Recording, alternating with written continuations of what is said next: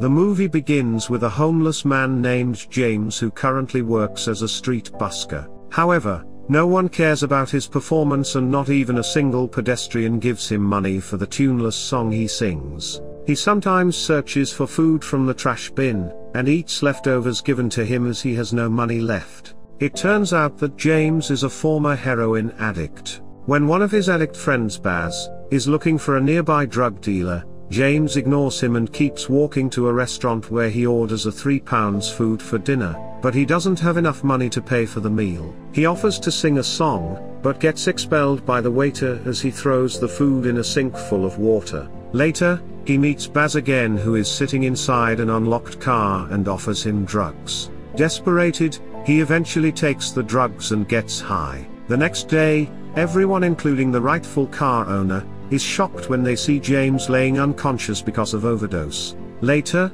he recovers and is discharged from the hospital. He meets Val, a rehabilitation consultant, who warns him about his current condition and offers to help him. She prescribes him methadone and requires him to visit her every 2 weeks. After that, he continues his boring life as a homeless and nomad man. Meanwhile, Val manages to get him into council housing, after convincing the lady that James is persistent in becoming clean from drugs, and the only way to support it is by getting off the street for a while. Not long after, he is very happy after knowing that he doesn't need to live on the street again, but he has to comply with Val's term to stay on the rehabilitation program, and won't miss a single meeting with her.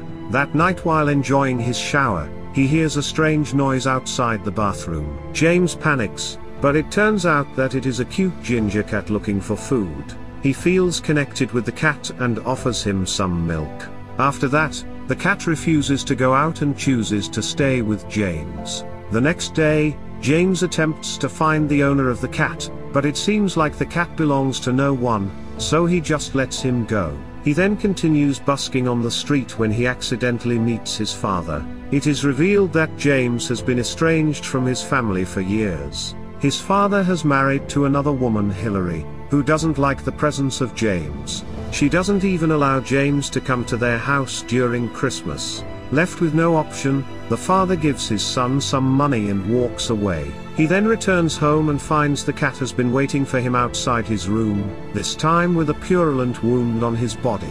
He calls his neighbor Betty, who is an animal lover, who suggests James go to a local charity vet to treat the wound. Betty loves the cat and decides to name him Bob. He immediately brings Bob to the vet where they have to wait for a very long time. Later, Bob is treated and James has to pay £22 for the medicine with all the money given by his father earlier. As expected, ginger cats are naughty and Bob refuses to consume the medicine, but somehow he obeys Betty and finally is willing to consume it. Afterward, Betty shares that she is 100% anti-drug and hates drug addicts. James is aware of this and lies to her about his current condition. The following day, he comes to Val, who is very disappointed as James missed the appointment yesterday due to bringing Bob to the vet. He tells her about Betty and his feelings toward her, but Val prohibits James from getting into a relationship since his current unstable emotional condition. At some point, James feels bored and tempted to buy drugs again, but luckily he has Bob who accompanies him all the time. Bob is then castrated and is given a shield to prevent him from licking the stitches. He is uncomfortable with it and begs James to take it off, which he does. The next day, James sets Bob free before going to work. However, the cat keeps following him, even sneaking into the bus that he takes. Left with no option, James uses his shoelace as a leash and eventually brings Bob with him. Surprisingly, Bob attracts the crowd, who asks to take a picture with him. Also thanks to Bob, now everyone loves watching James performing songs and a lot of pedestrians give him money. James is very happy since he has never collected such an amount of money while being a busker. A few moments later, an old lady approaches them and adores Bob so much, since her ginger cat has passed away. Since then, James has the opportunity to enjoy a decent life, and decides to keep Bob. He even buys Bob a proper cat harness. The next day, Baz shows up, begging for money. Feeling pity for him, James gives him several bucks and immediately walks away. James brings Bob again while busking and he attracts more pedestrians, meaning that he collects more money than before. Suddenly, the same old lady appears and gives Bob new cat food and scarf as Christmas gifts. That evening, he coincidentally meets Betty, who invites him to dinner at her room. There, James asks Betty about her life, but she keeps avoiding the topic. Now James is capable of buying Bob more proper cat food.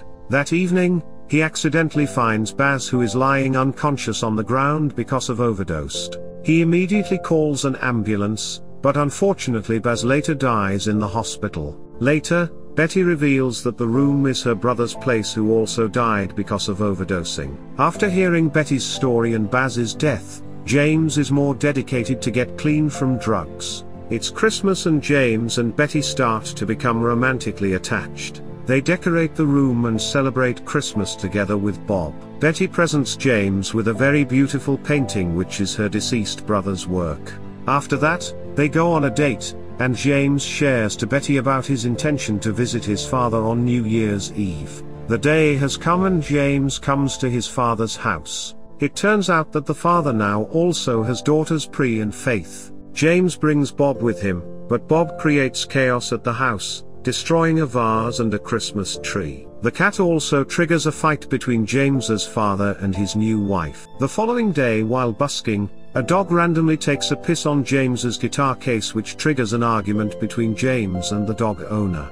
Everything becomes chaos and James gets arrested because of creating a mess. Although proven innocent, James is banned from busking for 6 months. Val immediately orders him to go to a drugstore to get his methadone. Unfortunately, while consuming the medicine, Betty spots him and is very upset as he has lied to her about his condition. Desperate as he currently has no source of income, he applies for the paper sales job. The woman reminds him to sell the paper only in his own territory. James agrees with the term and starts selling the papers in his territory. As expected, Bob manages to draw the crowd to buy the paper, while they get the opportunity to take a picture with the cat. One of the crowd even proposes to write a story about him and the cat. Suddenly a couple approaches James and Bob in another paper seller's territory and demands to buy the paper after taking photos with the cat. The envious seller accuses James for poaching, even though he doesn't. Because of that, James is prohibited from selling the paper for 1 month. James tries to reconcile with Betty, but she refuses to talk with him. James is short of cash, but he chooses to buy food for the cat rather to fulfill his hunger. At some point, since he is jobless now, James really runs out of money and has to pick out food from the trash bin again. The next day, he illegally begins busking again, but in other places until Betty finds him and warns him to comply with the prohibition or he will get arrested. Both of them then get into an argument and Betty wants to end their relationship. 1 month has passed and now James is allowed to sell papers again. While marketing the papers, a rude woman approaches them and attempts to buy Bob. James politely rejects the offer,